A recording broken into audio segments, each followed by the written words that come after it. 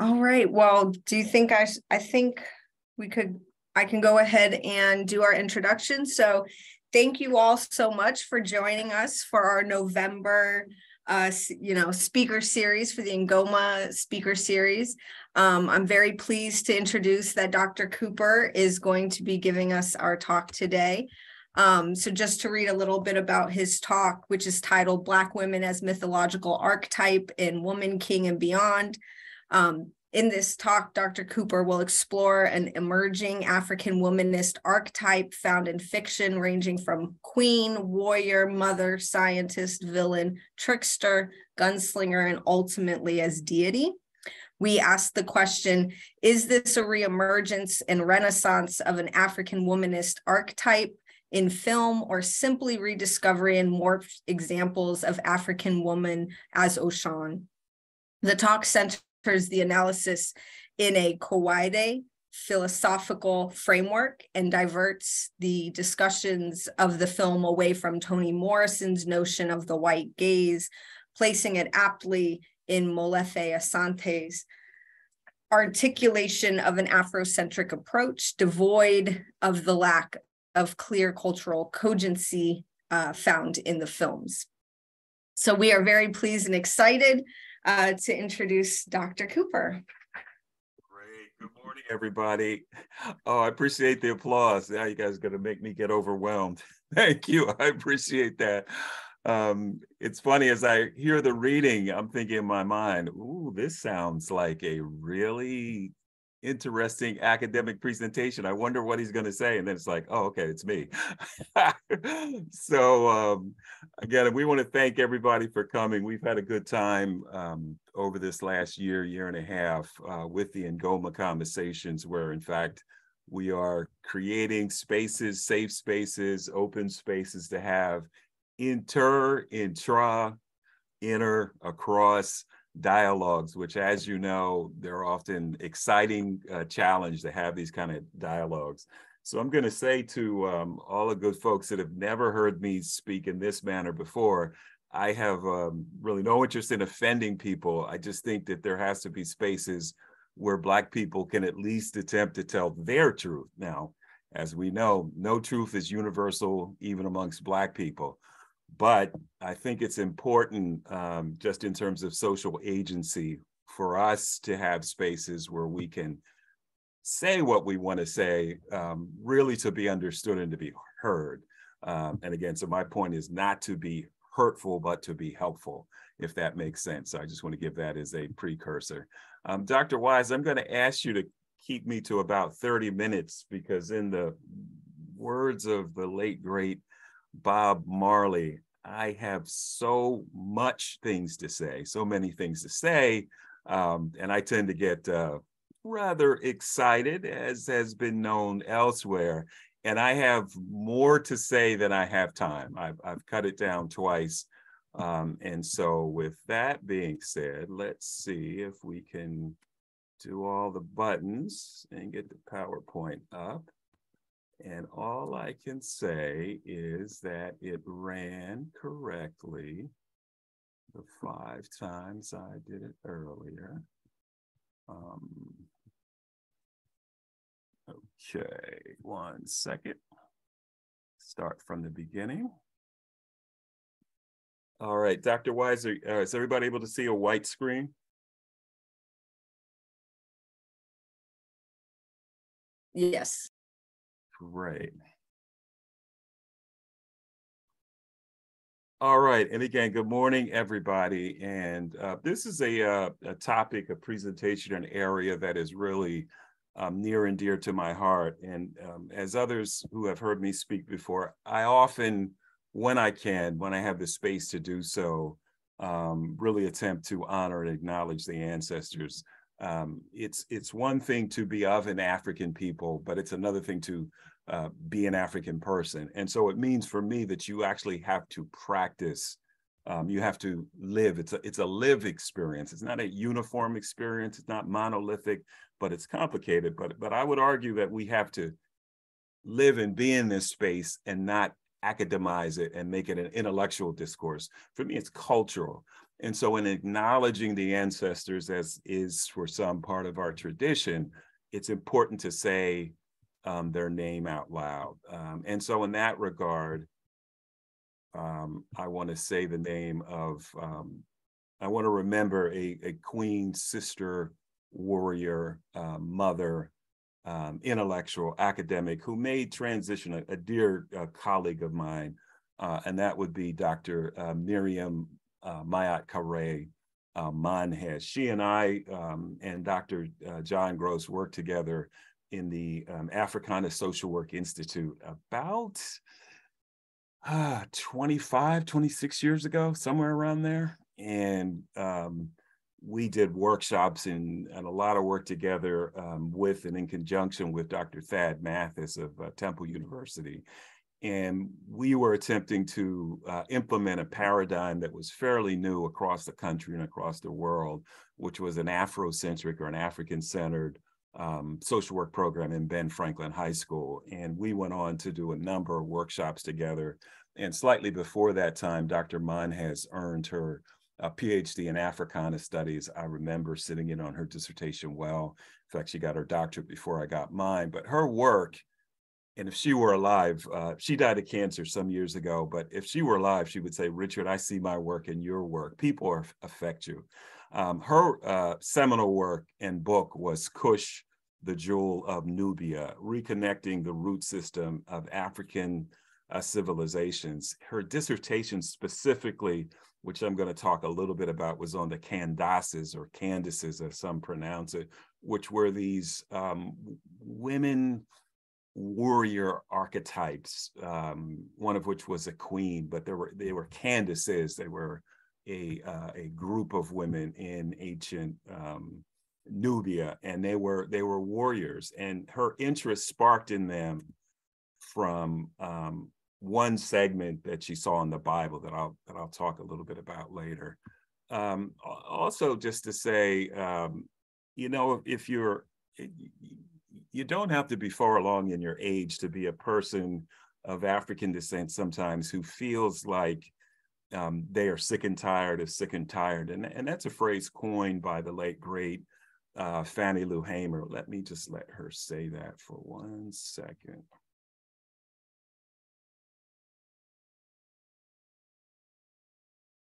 We are sick and tired of being sick and tired. We are sick and tired of being sick and tired.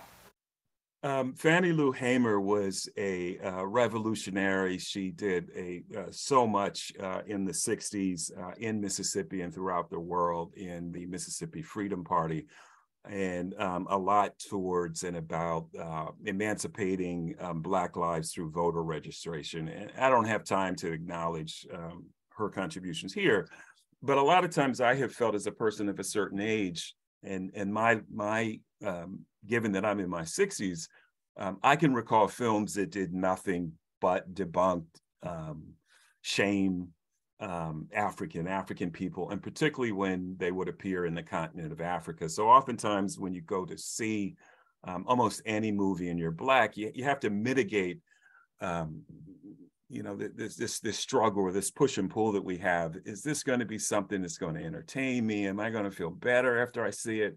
Am I going to feel shamed and degraded? And so oftentimes we have to balance out whether we're going to go see a movie because it might be too filled with Black historical trauma. And we have to evaluate, do I want to see that? Do I want to see something that's entertained?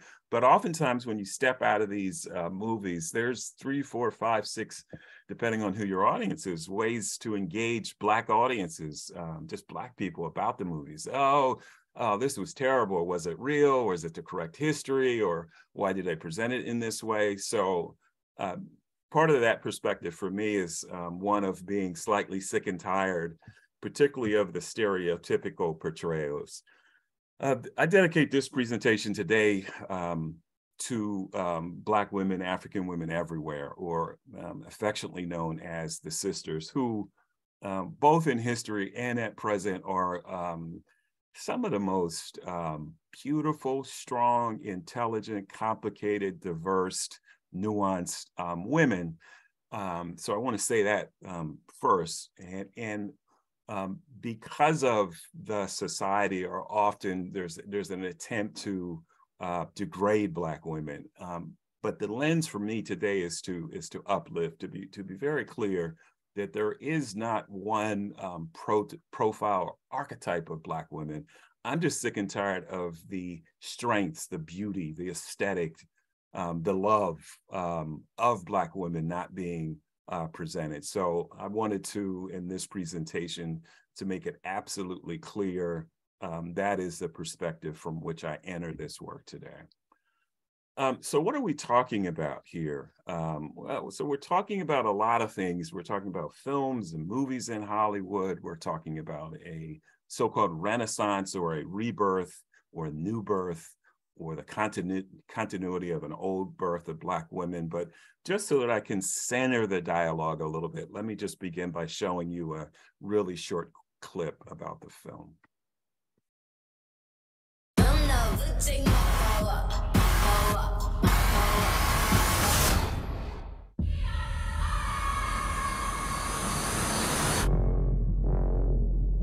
An evil is coming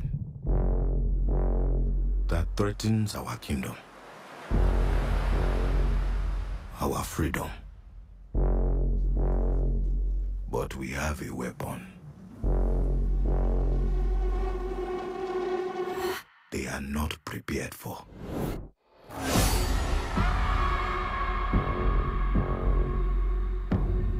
My king, the Europeans wish to conquer us. They will not stop until the whole of Africa is theirs. We must fight back for our people. Haneska, you're asking me to take them to war. War. Some things are worth fighting for. Don't know who take my power, my power. Don't know who take my power. You are called to join the king's guard. Don't know who take my power. No kingdom in all of Africa shares this privilege. Train hard, fight harder. We fear no one. And we fear no pain. I offer you a choice. Fight or we die.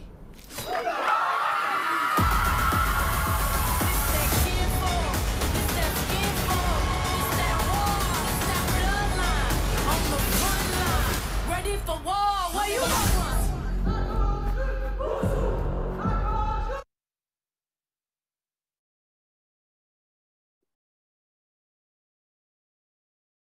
Don't know who take my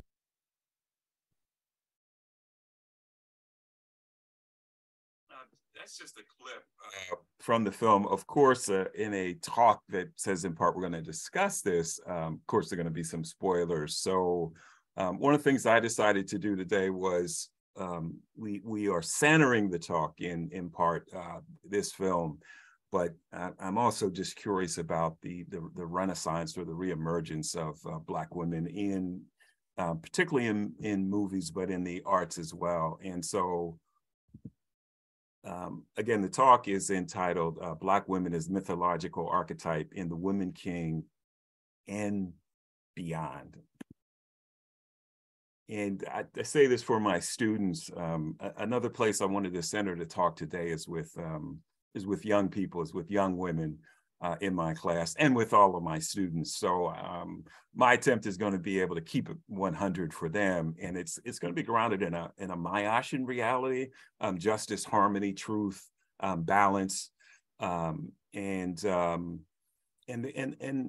oftentimes when you have these kind of conversations, because a lot of us historically are unaware, what would appear to be the myth in some of these presentations actually is a representation of the reality. It can be morphed, it can be changed, it may be hybrid. But if you look to the right, that's Dr. Miriam Mayat Kare-Man has given a presentation, I don't know, 20, 25 years ago that was on the Candaces. And because she grew up in the church, there was one line, I believe she said there's one line in frame of reference that acknowledged the existence of these Black women in Acts. And he rose and went and behold a man of Ethiopia and a eunuch of great authority under Candace, queen of the Ethiopians, who had the charge of all of her treasure and had come to Jerusalem for to worship. And then I stopped it there. She said that it prompted her curiosity for some time. And here's a woman who, you know, like all of us who have doctorates, got an undergraduate degree, master's degree in social work. And when she went to pursue her doctorate, you know, of course, with rigorous study, she hearkened back to that sentence and she said, who were these women? And she said, they have to be Black women. And it sparked a whole dissertation and a whole level of inquiry that she did. So oftentimes what is presented in a song or in a movie kind of as myth is grounded in actually reality. So what are we talking about here? As I have said to my students in the course that I'm still presently teaching in African American history, that is taught by one of the best, and that would be Dr. Lola Ames, who has stridently been teaching here at Widener and elsewhere. She's a tough act to follow. Her work and her detail are phenomenal. She's also teaching a course on the intersectionality of Black women here. And it's just a pleasure to have people like her as a part of what we're doing here in the minor. And actually, I would argue that she's the bedrock. So I actually would dedicate this presentation to her and her work and her many contributions to Widener as well. This talk here is about Black riffing in a way. This talk is, as Dr. Wise in the write-up says, it's really, I wanted to center it more in African womanist thinking, writing, prose, analysis, and particularly to look at this broad or ever emerging archetype of the many manifestations of Black women in history, a queen, warrior, scientist, and we could, if we had more time, we would look at other movies in the last 10, 15 years.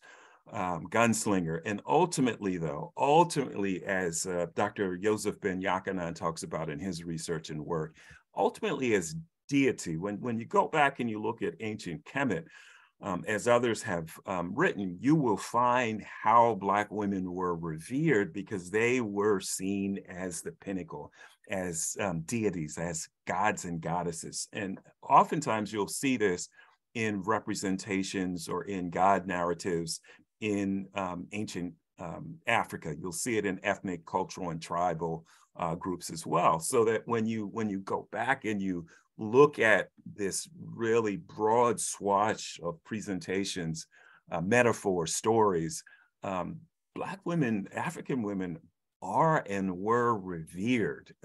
They were held to the highest worshipped, seen as goddesses, painted on walls. They are orishas. They are queen mothers. It's a really broad tapestry. So actually, when you look at what we experience here in this country, it's through, unfortunately, the lens of what is referred to as the white gaze or so-called white racism. So again, today, we're attempting to kind of come at this from a Black riffing tradition made popular in jazz, or also called an improvised verbal outpouring, or it can be, as indicated in the 1930s, a riff or refrain made famous by African American dancers and composers in jazz. I had a student in my class maybe 2 weeks ago. I won't say her name, but she said, I have my students doing a series of presentations, as we often do at the end of the semester. And she said, Dr. Cooper, I want to do a presentation about the origins of Black jazz. And I said, wow, that's really a great topic. I said, I approve. It's really a great topic. I'm looking forward to seeing what you're going to do in your PowerPoint and how you're going to present that. And I said, there's just one correction I need to make, and it's probably a mistake I would have made some years ago. I said, we don't need to use the modifier Black on jazz. I said, jazz is Black. And so it's like, it's like saying, Black soul food or Black Afro. Like we don't need to quantify it double or triple times. If something is uniquely created by Black people, we don't need the adjective. In fact, when others do it, they might need to say Latin jazz or white jazz or contemporary jazz, but we don't need that moniker. So oftentimes we have been so disconnected from the cultural products that we have birthed, since we're talking about women, birthed into the world, that we have oftentimes been disassociated with that which we have birthed to the world.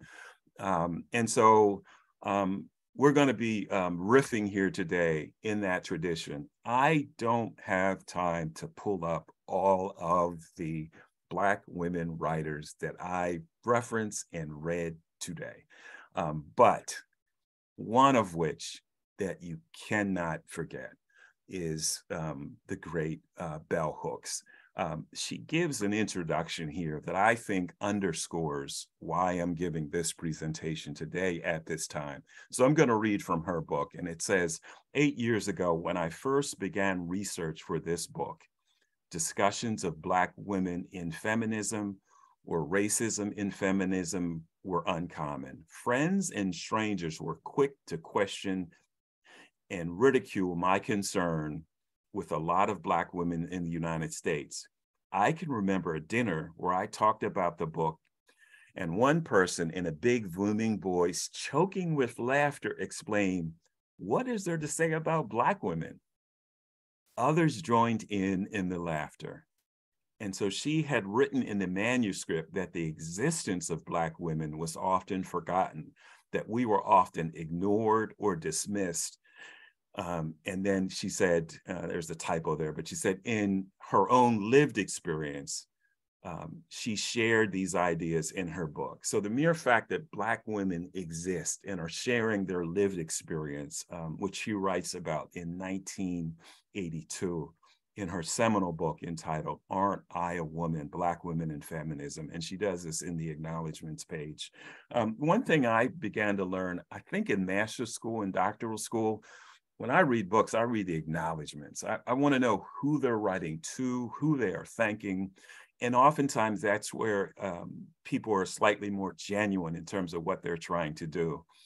Let me also acknowledge, which I don't have time to go into at depth, but the seminal work of Dr. Clenora Hudson Weems, who I remember watching her present in the 80s and 90s at the annual Sheikh Anta Diop conference created by Dr. Molefi Asante, where she was either presenting or developing her paradigm of Africana womanism, reclaiming ourselves. It is a beautiful and complex construction, deconstruction, and addition to the burgeoning paradigm of Afrocentric, African-centered perspective, and feminist/womanist perspective. And so I am attempting today, in at least a portion of the conversation or a portion of the lens, to center it there in her work, her social deconstruction, her analysis of ideas,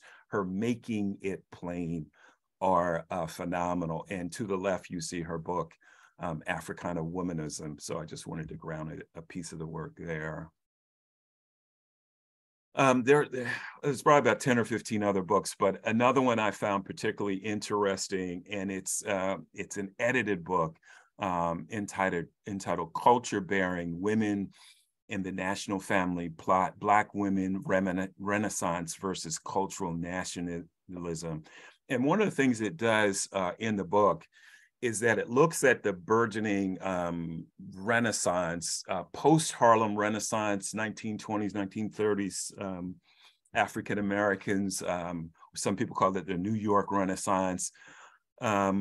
The second Renaissance arguably would have been the 60s, which I'll talk a little bit about because it's how we enter the discussions of contemporary work today.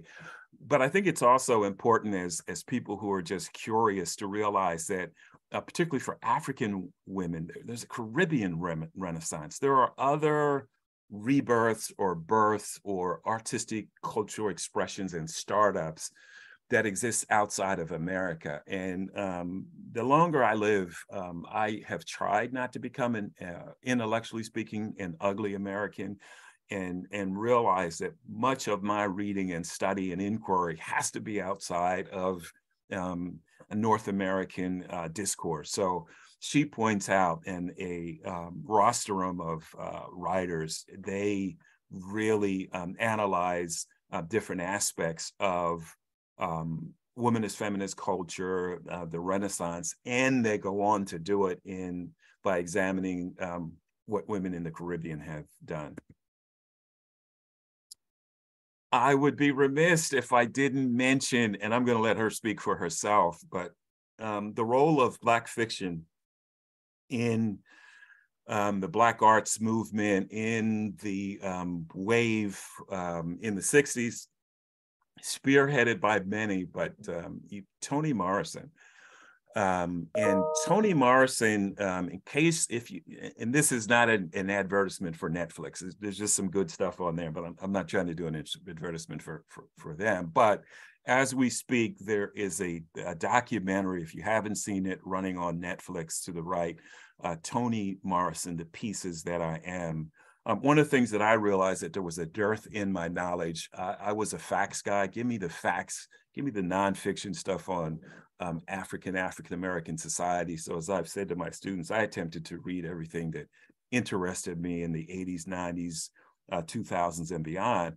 And I realized somewhere in the 80s, 90s that there was a dearth of my knowledge in nonfiction, and that somehow, because I wasn't exposed to it in my formal education, I missed the amazing contributions of contemporary historical Black women fiction writers who really have, as we see now in movies and in hip hop and in lyricism and in prose, really have held it down and made these contributions that have allowed the movies, et cetera, to exist. And she, amongst others, was early on criticized by her fervently, very strong decision to write about Black female life, devoid of what she talks about as the white gaze. So I want to let Sister Toni Morrison talk for herself. And Dr. Wise, if you could admit someone, I see an admit button. I think if I touch it, it takes me out of my program. I think we got a person trying to get in. All right, let's let Toni Morrison talk for herself.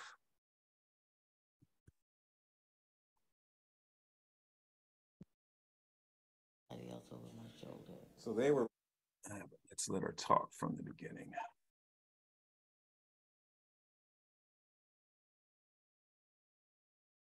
That question about is about how Black people are perceived elsewhere. Right. It's about what will they think of us if we A, B, or C. That is such a censorship, such a self-censorship, that I just couldn't deal with it instantly. And I always knew that I was not going to write keep your best foot forward kind of fake fiction. I felt it was too important. I knew I could not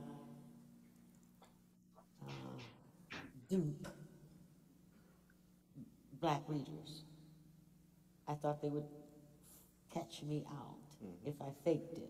On the other hand, when they thought about them reading it, they would be perhaps embarrassed or, you know, wonder.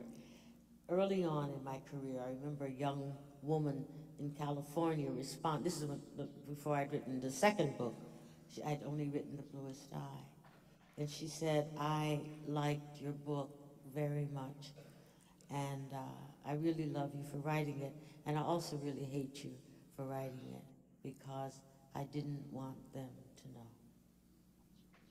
So it was like a public relations effort, and always being sort of under the white gaze. And that gaze was so debilitating, so hurtful, so it fructified everything. It just, you know, it was either excessive superstardom or something else. It was just a burden. So I determined to write outside that gaze, and that there would be no, you know, token white vision in the book at all. And also, I had always felt in some of the writers who were African American that I liked a lot, that there was always this voice that was not talking to me. It was talking to somebody else over my shoulder. So they were writing for whites. In many instances, they were explaining things to people. They didn't have to explain it to me. You know what I mean? There was, I don't mean completely, and I certainly don't mean totally, but I think it's because, not because I'm a writer or even a reader, because I'm an editor, and I can feel that voice when it's being addressed outside rather than within. And that gave it a kind of awkwardness, because you can't, I mean, I suppose it exists in other cultures, but, you know, you don't feel that, you know, maybe some Russian writers are writing for the French. Maybe some French people are writing for the English. You know what I'm trying to say? But what does that got to do with anything? So I just determined to stake my claim right there and not at all respond to this overwhelming perception of a non-black or a white gaze that was going to judge, respond to, and evaluate everything that I wrote.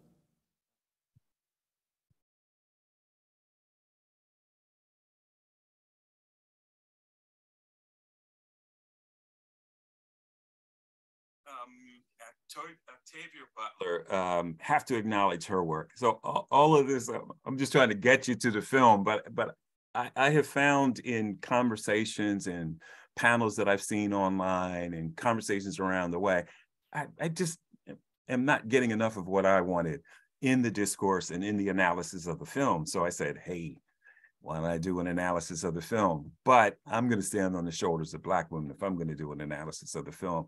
We have to mention then in that regard, Octavia Butler, who was one of the first earlier pioneers in what is referred to as Afrofuturism. She did not coin the term, but she wrote in what became the genre and was one of very few Black people, Black women who centered the work in her fiction work in a cultural aesthetic and philosophy of science and history that explores the intersection of the African diaspora culture with science and technology.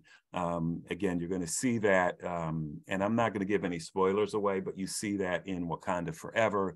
You see that in the first film as well.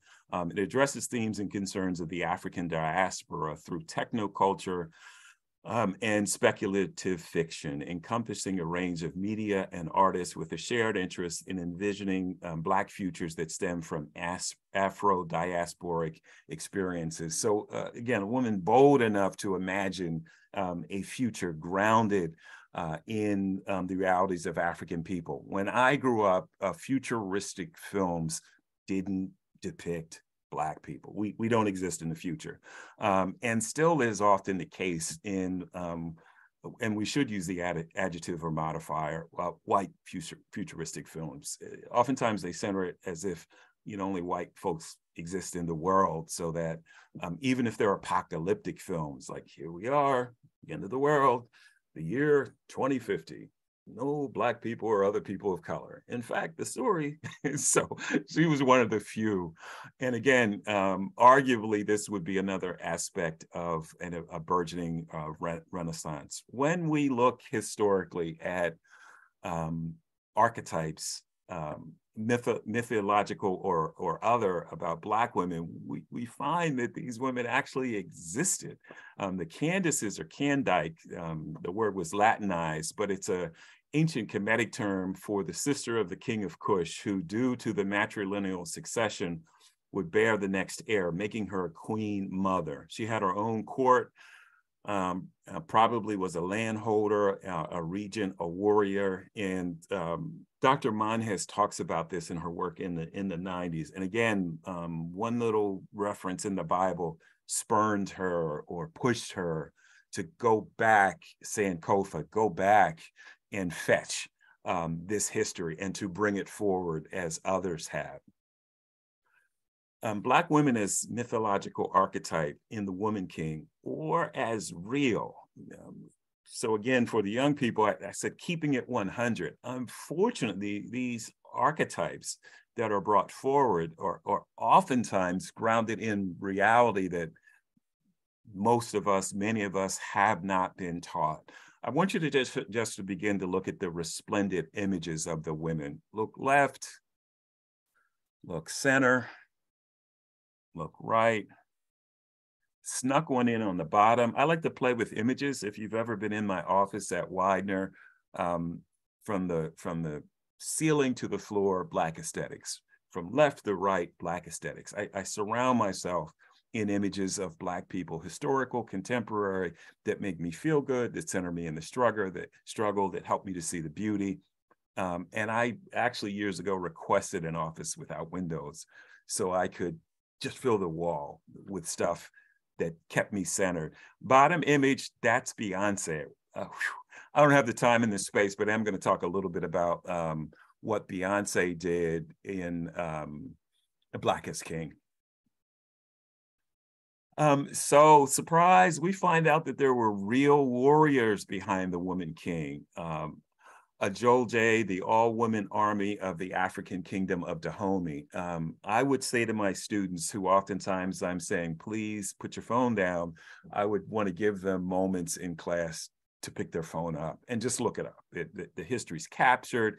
I think one of the images that I have there is from the Smithsonian. They're all over the place, that this female, this archetype of women warriors, and again, not just centered in this pieces of history, but it's elsewhere. But just for today, we're talking about that. So these are real images. These are real women. They did exist. They did amazing feats. The training, the warfare, the tactics, and easy to find these days. Is it possible for two white women who produced and wrote the script to capture the regality, the beauty, the essence of African women? Is it possible? That's one of the critiques of the film. Some people say no, some people say yes. For me, it's a question today of Afrikan Women as social agency.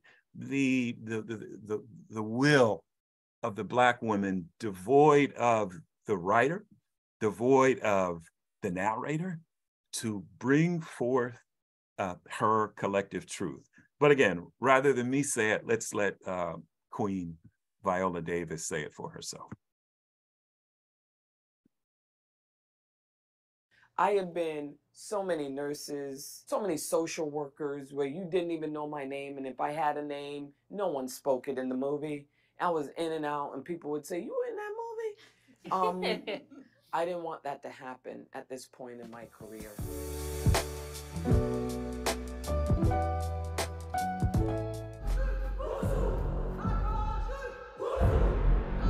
To be a warrior, you must kill your tears. I think it speaks for itself. It's agency, it's ownership, it's autonomy. It's a fact that there is no white savior.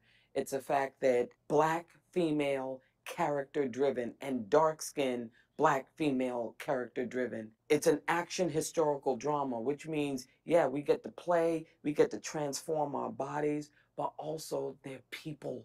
These are women. They're led by their past memories, their vulnerabilities. It is a full and complete story, which we don't benefit from a lot in Hollywood. I have been so many nurses, so many social workers where you didn't even know my name, and if I had a name, no one spoke it in the movie.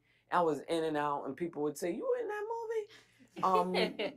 I didn't want that to happen at this point in my career. The things that were written about this kingdom, these women, so often it was coming from a colonizer's point of view. So being able to find the truth and find the accurate depiction of these warriors of this kingdom. But we had incredible researchers, incredible consultants, and just an absolute desire and demand to be authentic and to get it right.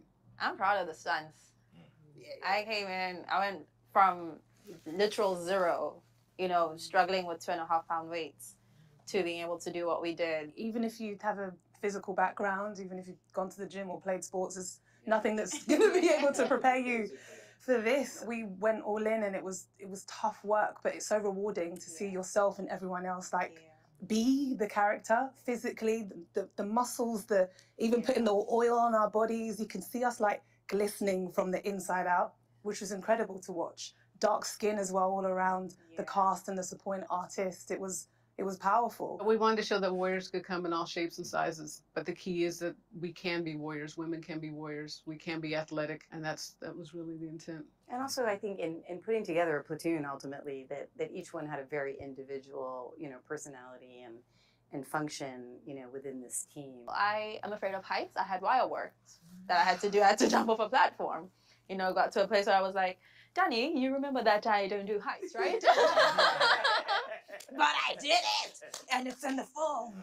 Yes. For me, it was the dances. Yes. The battle dance. Yes. Because you know, I'm like, I can move, but I'm not a dancer, right? I'm not like somebody who regularly has to undertake choreography. And you know, we were at the front of the big battle dance, and I remember just thinking, we have to bring this. And y'all did it. Listen, and like with the aggression, you know, because there's the choreography, and then there's the aggression that's required, and then the stamina required to pump that aggression into it was just, I felt like I was dying. I'm there like the way they were dancing. dying, and dying. I came in the middle of the shoot, and honestly, I felt so bad, but good at the same time, because you know, I've watched everybody in projects before, but seeing them in real life and then seeing their bodies completely transformed. Viola walked out, and it does something to the posture. I can tell that their muscles have been lifted to reach the surface of their skin. I'm like, okay, let me tuck in this soft stomach a little bit, and let me just, you know, support them in all they're doing. But honestly, it was inspirational to see that. On a movie like this that we haven't seen before, that hadn't been done before, and I think we're all proud of the fact that we were able to work together with a studio that finally understood the significance of who these women were, what this story meant, and the fact that, exactly, and that we could go in and sell that and then actually be able to execute it. That was huge. My husband and I, our production company, we produced it. We are the homie! And I cannot tell you what a joy it's been. And when I say joy, it's more of a paradox. A joy it's been to walk into a room and fight for this piece, because it was worth it. It was worth fighting for the Lashanas, Sheilas, Tusos, Adrians, Jamies, you know, John. It was a joy, because I knew that it would result to this.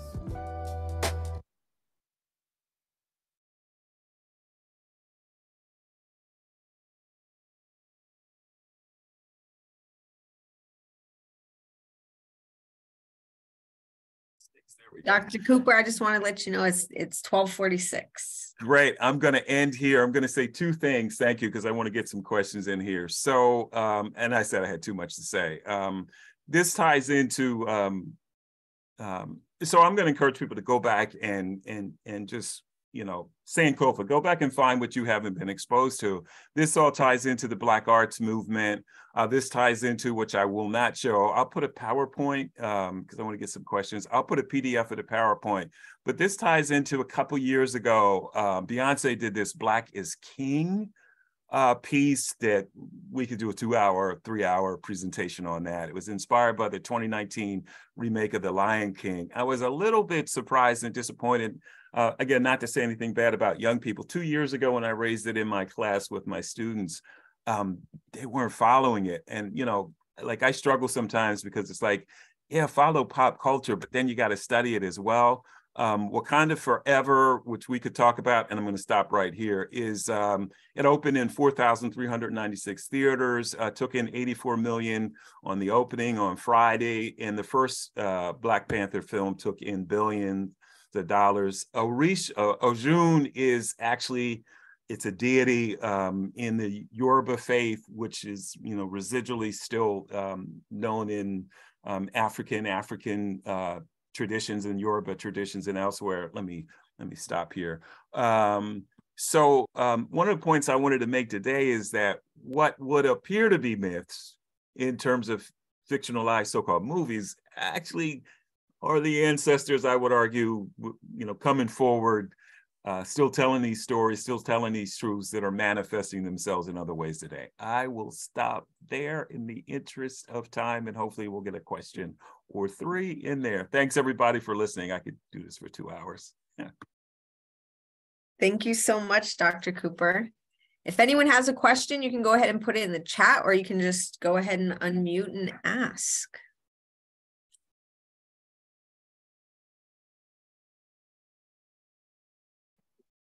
Yes, I'd like to make a comment. I'm from the Good Neighbors Senior Center, and when we did the invite was because we had just read in our book club, The Three Mothers, the story about Martin Luther King's mother, Malcolm X's mother, and James Baldwin's mother. And there was a lot of questions and emotions that derived from what these Black women had gone through to raise their sons. And that's why when I saw what was here, I wanted the people from that book club just to get a taste of the queens that Black women really are. So thank you, Dr. Cooper. I really appreciate what you've done. Yes, say your grandson's name for me. So I got an email from you that said your grandson is in my course, and could you guys join us? Who's your grandson? Keon Stevens. Hey, Keon, we're putting you on blast. My bad, but we're putting you on blast. Hey, Keon, if you're here, thank you. Thank you. And thank you for joining us, Sister Karen. And you can join us in the future. Thank you. Thank you for my members, so thank them very much.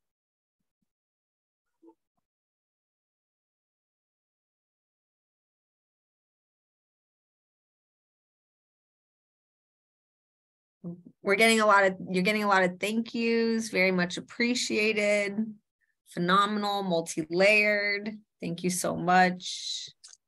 Dr. Cooper, how are you and how is everybody? If I could just say this, this was so refreshing. I did see The Woman King, and not to give anything away for those who have not.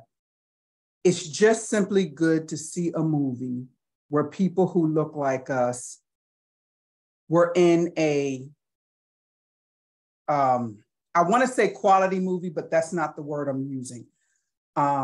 It was simply phenomenal. Me, myself, I have chosen not to watch any more movies related to slave or anything like that. And it's simply because it does not leave me in the right frame of mind. A girlfriend of mine was interested in seeing Till, which I will not see. And she happens to be a white sister, love her dearly. But I said to her, I can no longer watch those movies because we all pretty much know what it was about. But because it doesn't sit well with my soul in today's time, I stay clear of them from now on. But when I saw Woman King, I left there feeling very much empowered, very much just refreshed. So you are so right when you say things like how we are portrayed matters. So this was excellent. And as always, thank you for this conversation.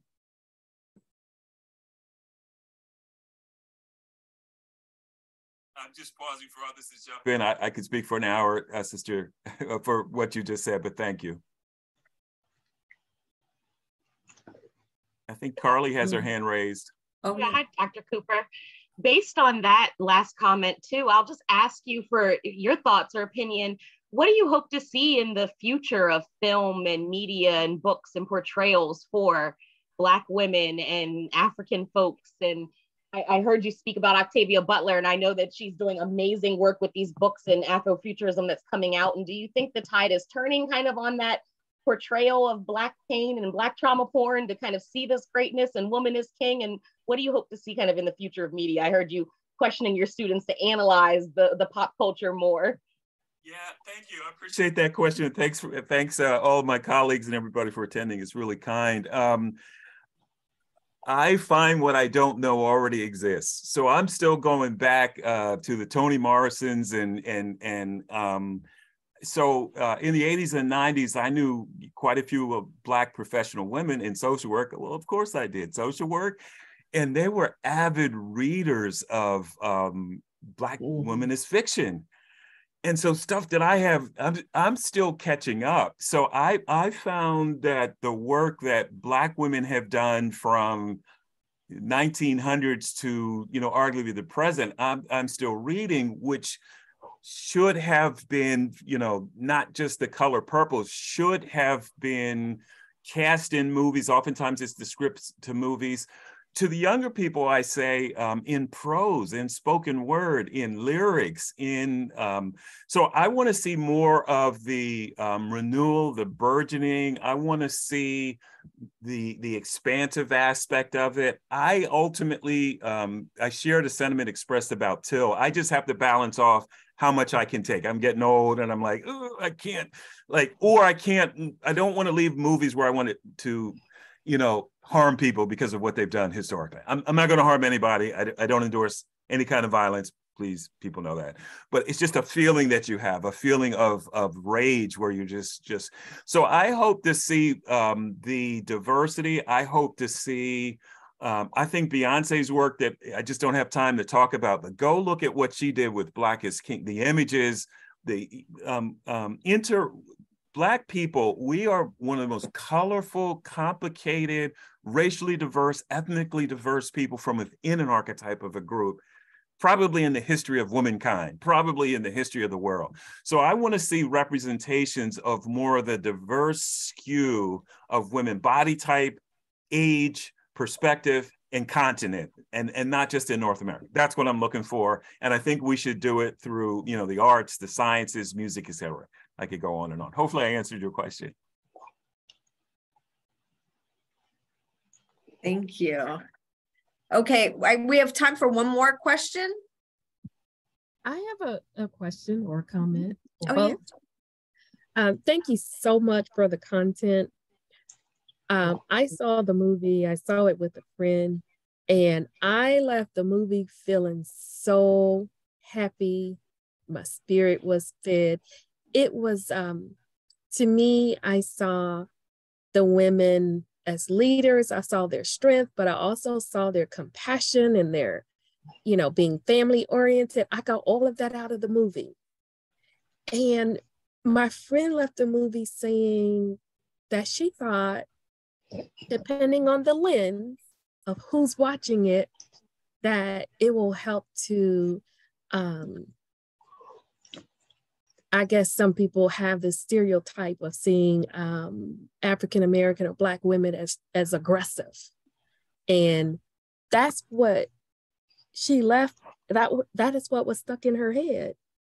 And so we got totally different meanings from seeing the strength of these women and seeing them in these roles.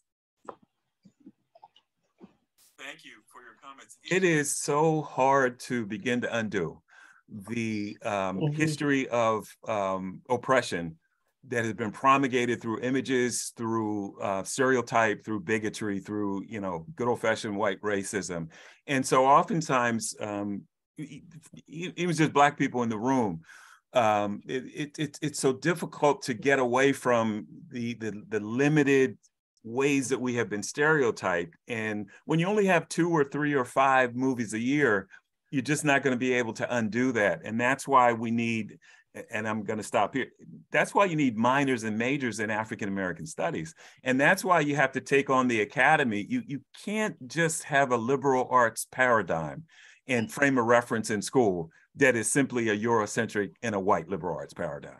So let's put the adjectives where they belong sometimes. Let's just not call something, liberal arts. The corrective part of it is that we have to teach white, Black, yellow, and brown people African studies, Latin studies, queer studies, indigenous studies, to kind of balance this out. So it's hard in one movie. Sometimes people can walk away feeling hurt in the same movie, same experience. Other people can walk out and feel overjoyed. But, and I'll pause here, Jen, I know we're getting to the end of time. But oftentimes I'm happy to have a group conversation, because oftentimes people are watching a movie on a little device all by themselves. And the discourse and the interaction and having a community to share an experience can help a person who may have seen it in one way come to understand it in another way. Hopefully I answered your question. Thank you. Well, thank you again, Dr. Cooper, for your presentation. It's very good. Thank you. And thank you everyone for coming to our last Ngoma speaker series of the fall 2022 semester. So thank you all very much. And yes, have a good rest of your day. Take care, everybody. Thanks for coming out. Thank you, Dr. Cooper. Thank you, everyone. All right. Good work, Dr. Cooper. Thank you, Dr. Wise. I think I can stop the recording. And actually, I probably have 2 or 3 more meetings I'm running off to. I think I see my cousin in the audience, William Wilson Denson. How you doing, cousin? On the West Coast. Nice to see you. Thanks for joining. And thanks for joining from the Senior Center. I'm going to wave to all the folks in the Senior Center. I see you all there. If you're having lunch, enjoy, or having a meeting. Thanks for coming, everybody, and good work with your book club. All right. And I see Good job, Dr. Rich. Oh, thank you. Thank you, everybody. Thank you. Take care.